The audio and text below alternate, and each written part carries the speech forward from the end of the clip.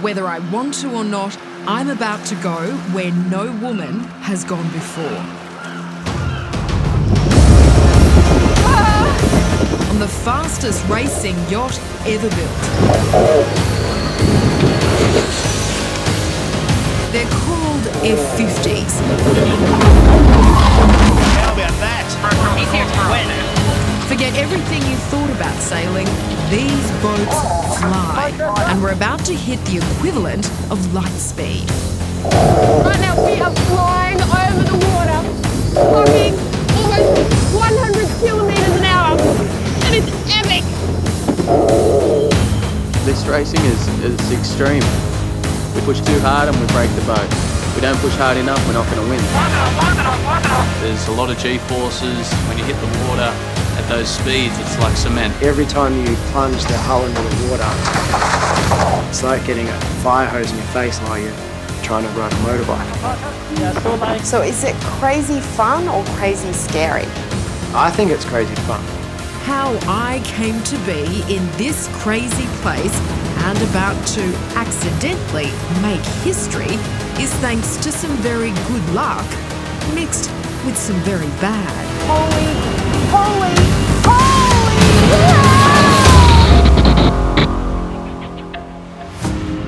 But let's begin in far calmer waters. Back in Sydney with a story of two mates.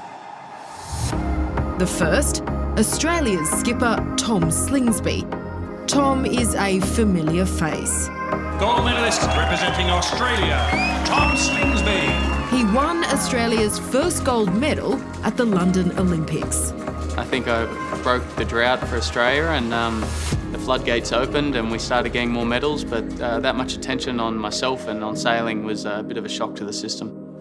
Days after Tom's win, Nathan Outteridge also collected Olympic gold. Nathan Outteridge and Ian Jensen.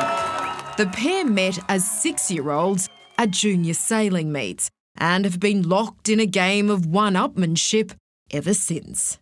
It is really cool. You know, everyone talks about the rivalry between myself and Tom Slingsby, and we've known each other for about 25 years and we've done a lot of sailing against each other, and every now and then we get on the same boat and sail together, which is really cool. But most of our sailing, at least for the last 10 years, has been in direct competition.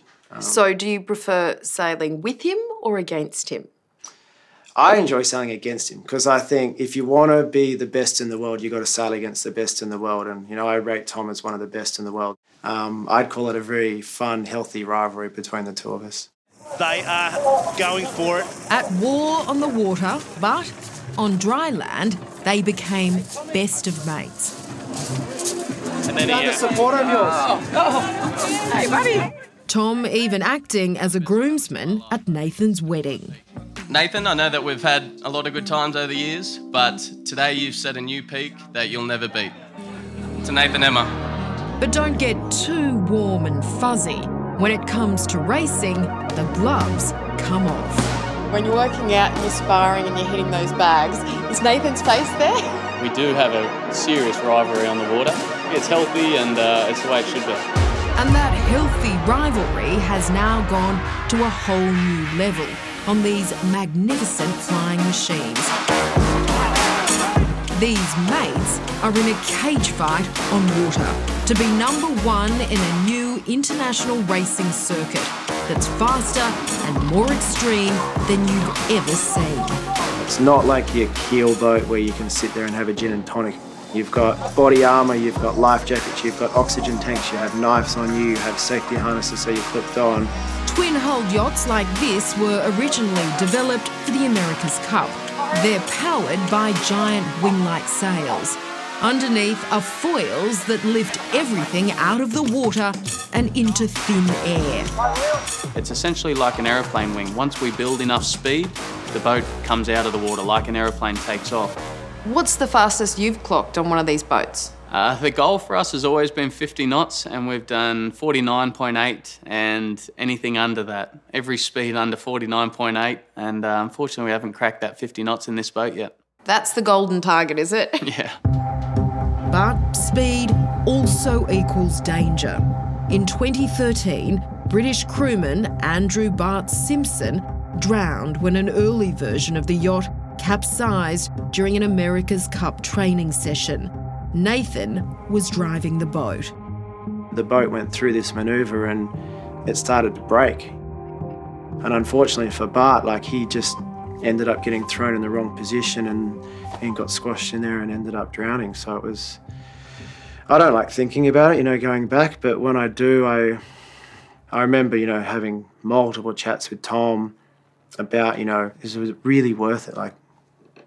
Do we really want to sail this much, to risk that? And he said, we should leave this sport. It's too dangerous, and let's just get out now while we're still alive and safe. And then time went on and we sort of spoke about it more, and we realised that the reason we love this sport is because it's like this. And if something does go wrong, it goes wrong, and that's a job we sign up for. It's like, what the hell is going on? But for Nathan Outeridge, there's now something else to consider. He's just become a new dad. You like cameras, don't you? He's obsessed with cameras. Has it changed how you feel about taking those steps out in that boat? When you have a little one that's depending on you and wants to have a dad for a long time, you attack situations differently. The latest stop for the fleet of F-50 yachts is the UK port of Cowes on the Isle of Wight. It's the second last race of the series, and on centre stage again is the rivalry between the two Aussie skippers. The Australians, led by Tom, are in second place behind Team Japan, skippered by Nathan. I know that Tom wants to turn it around, but I feel like they're sailing very close to their potential, whereas I still think we have room for improvement. Fighting words for Tom. They are fighting words. I'm going to try to prove that I'm better than he is, and he'll try to prove he's better than I am. That's what makes it exciting.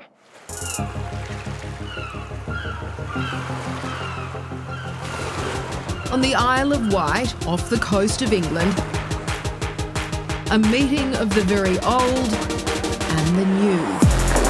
The historic seaside town of Cowes is host to the world's most futuristic of fast boats. They're here for the second last race of the Sail GP World Series. On top of the ladder are two Aussie arch rivals, Nathan Outeridge, who races for Japan, and Tom Slingsby, leading the Australian team.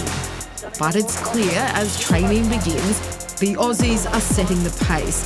They break the elusive 50-knot speed barrier. Remember, that's 100 kilometres an hour. But they also break their boat, ripping the all-important wing at the worst possible time. How hard it's going to be to fix it in time? You guys going to be working through the night to get it done? Yeah, our shore team will be working through the night for sure.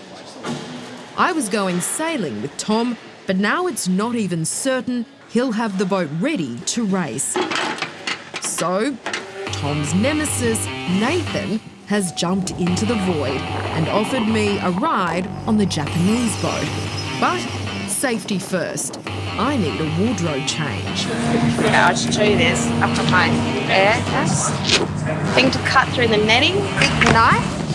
Whoa. I'm like Bear Grylls at the water, man. With Nathan at the helm and a strong breeze behind us, we're underway. So right now we're going about 25 knots. Feeling pretty smooth, but the boys are about to do another manoeuvre, and then it gets a little crazy.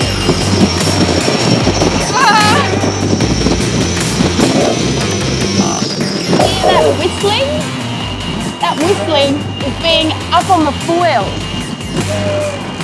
It's quite a cool experience. Holy hell!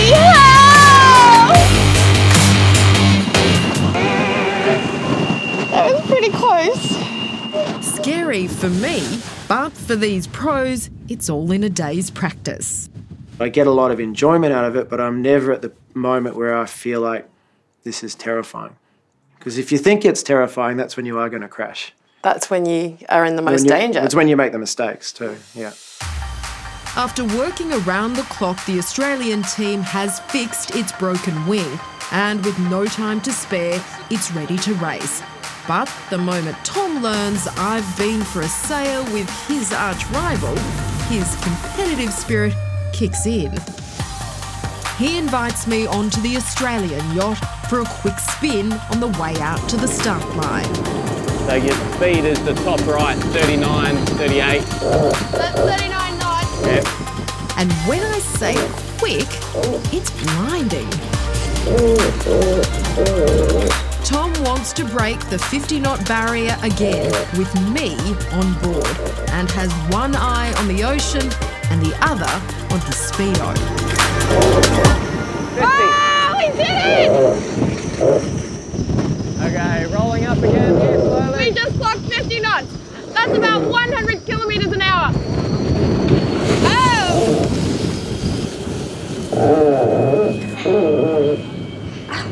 There you go. That was fun.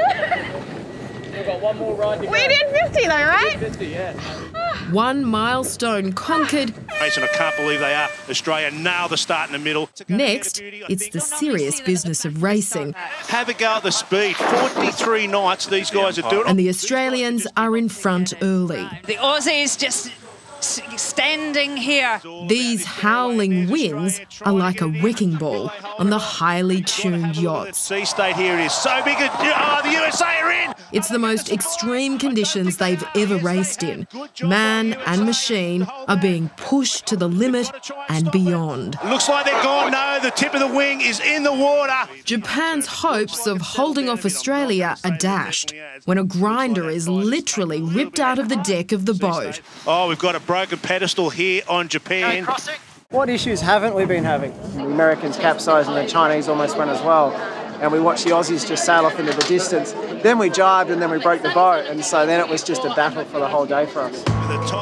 With his arch rival crippled, Tom and the Aussies soar to victory and into the competition lead. The Team Australia, there it is, 3 from 3. Awesome job. We knew there was big crashes going on, capsizes, but we just had to concern ourselves and make sure we did the job. We hit 50 knots. I'm telling everyone I'm probably the only woman in the world who's ever done that. Do you reckon that's right? I'd say that's probably right, yeah. Tom Slingsby.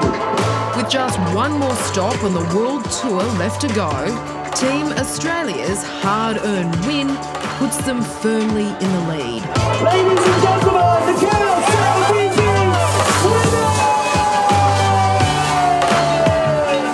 For Tom, the victory tastes sweet. For Nathan, the result is a little harder to swallow. Hey, what up, mate? Cheers, mate. Thank you. Cheers. But with a beer and a laugh, these rivals prove once again their friendship means more than any win. Which is the better sailor? The event's not over yet. The World Series is still going. Look, luck goes either way. Sometimes it's against us, sometimes it's against him. But obviously today, Tom is the better sailor. Look, it wasn't a fair fight today, but we'll take it anyway. Well, cheers to that. If I had a beard, I'd taste it too, but good on you, boys. Cheers. Thank you. Cheers, Tom. Cheers, mate.